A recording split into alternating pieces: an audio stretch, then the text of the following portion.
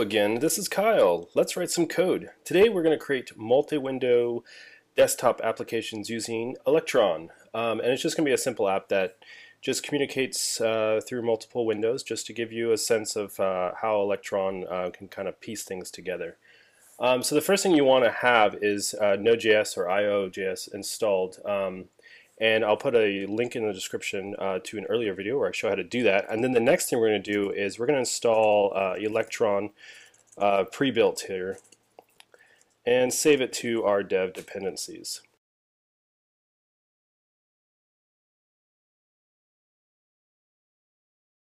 Now that it has finished installing, we can go into our package.json and we're going to add this start script here and do electron dot to reference the current directory, because we're going to just run our application in our current directory. And then we're going to change the main script here. We're going to call this app.js, and this will be the main entry point to our script. And so we're just going to call it app because this is going to be the entire application.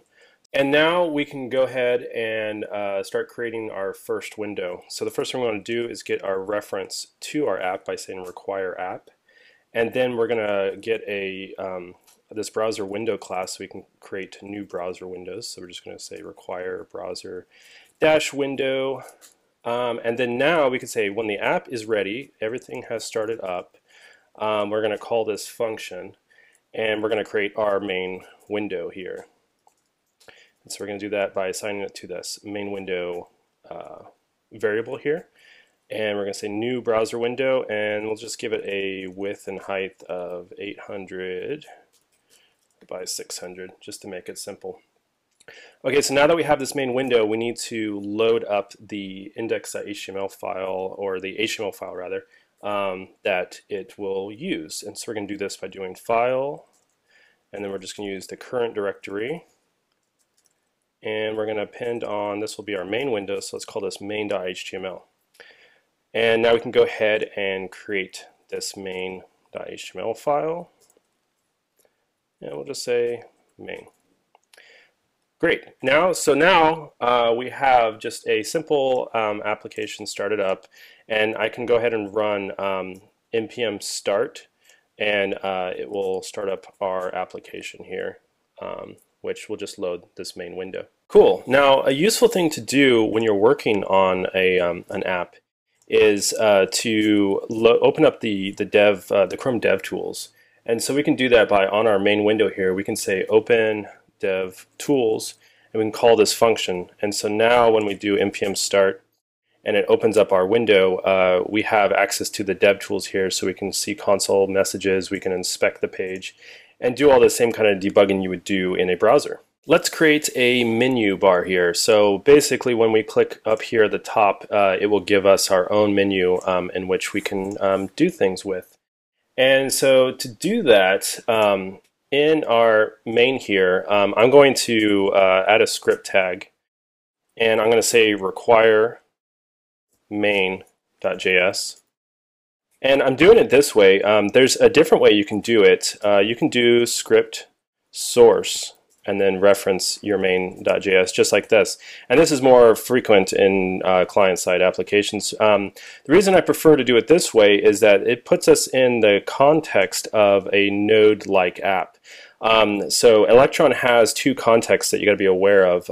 Is it operating like a browser, or is it operating kind of like a server? And so I prefer doing this way because the paths it makes the paths a lot simpler, and it puts it in a more node-like context that just makes things a little simpler. But this way is perfectly fine too. Just be aware that your main script, the context or the this of the script, is going to be the window. So now that we're requiring this main in our main.html file, let's go ahead and create this main.js file.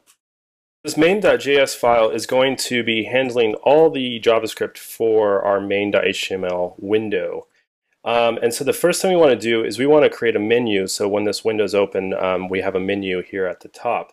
And so we can do that by saying var menu require menu, but this is an API from Electron that we can just require, and which would work perfectly fine if we're here in the app.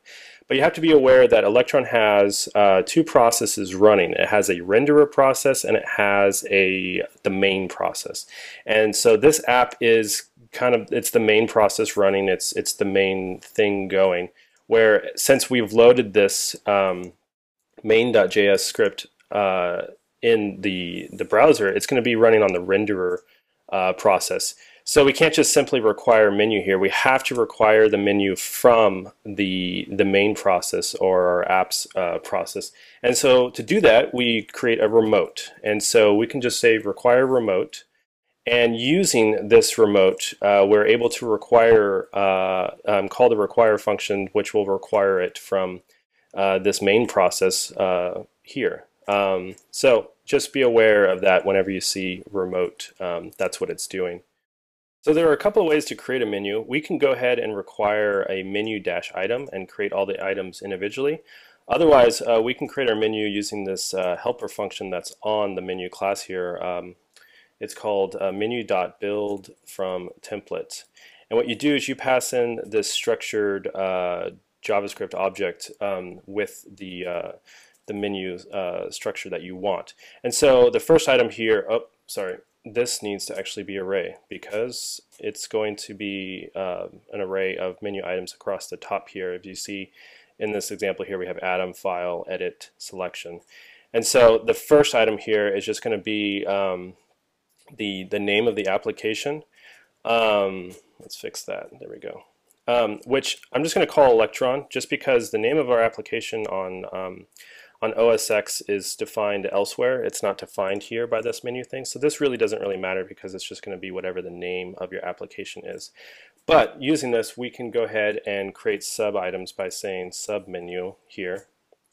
And we'll pass in another object here and we'll say label and we'll call this prefs because this will be the preferences. And then you can add these event handlers here. So when that preferences is clicked, this thing will run. So now that we have this menu, we can attach it to our application by saying menu.setApplicationMenu and giving it the menu. So now when we run npm start to start up our app, we will get our main window and we get our Electron app with our prefs menu item, and clicking does nothing at the moment. So let's make that click do something. Now we can go ahead here and we can require remote require a browser window here. We can create a new browser window and we can do all that, but that's not really that efficient. A better way to do it is to manage all your windows here in your app. And so just create a new window here, and we're going to say this is going to be called the prefs window. We'll say new browser window. And we're going to make this small. Let's just say width 400, height 400. It's going to be a preferences. And then this part's important. We're going to say show false. So when this window is created on the app ready, it's not going to be shown. It's going to be hidden. And so now we can load a URL for this prefs window, doing the same way we did for our main window here. But we'll call this prefs.html.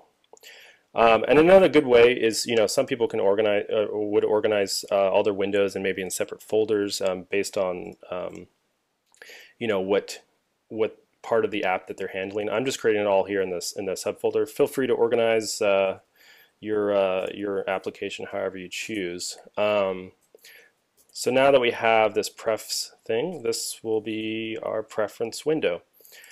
So now we have this preference window that gets created here on app, but it's hidden. And so we need a way to call and show that window when our menu item is clicked down here. And to do that, we use a thing called IPC, which is very similar to remote. It allows us to send calls back and forth between the two processes. And so here when we click, we're going to say IPC send show prefs. And this is going to send a message up to our app here in which we can catch. And so we want to do the same thing over here var IPC require IPC. And you noticed here in the main, I'm just requiring IPC directly because we want to require the IPC from the renderer process, not from the main process here. And then over here, we want to require the IPC from the main process. So we just require IPC. And so now with this, we can say IPC on when we get an event, and the event that we sent was show prefs. So when that window sends us this message called show prefs, we can then say prefs window show. We can call this function, and this will show our prefs window. So when I save, run npm start, opens up the window, creates our menu app, and we have this prefs here. And so now when we click it, it shows our preference window. So now that we can send messages from our main window up to our app and control the preference window, we want to have it so from the preference window we can send messages back. So to do that, I'm not going to create a separate script. I'm just going to do this directly in here.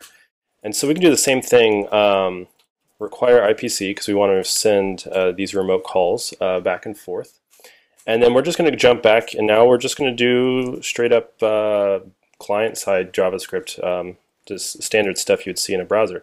And so we're just going to say document, create element. We're just going to create this button here. And the button text content is going to say hide. We're going to hide this button, or hide the preferences. And so then we're going to add an event listener here that when this button's clicked,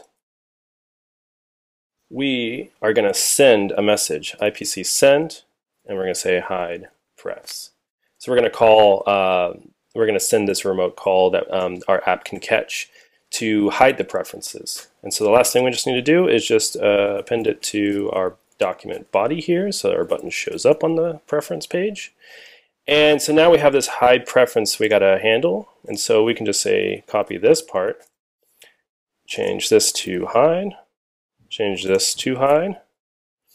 And so now when it sends, we can catch this hide prefs call and we can hide the preference window. So we'll start up our app. We'll click here into preferences. And now when we click the hide button, it hides the preferences. So, maybe we can refactor this. It doesn't really need to be two separate calls. We can say toggle prefs. And then we can just say if prefs window is visible, then we want to hide. Otherwise, if it's not visible, then we want to show. So let's just make it a little simpler, and then we can just update our main script here to just say toggle prefs, and update our call here to toggle prefs. Now when we run our window, we can toggle the preference window open and hide it. So hopefully this has given you a good idea of how windows are created and managed in Electron and how you can send messages back and forth to each other, just to give you a better idea of how to best structure your application. And if it has, please share the video. I would really appreciate that. And subscribe if you want to see more videos. Okay, thanks again for watching.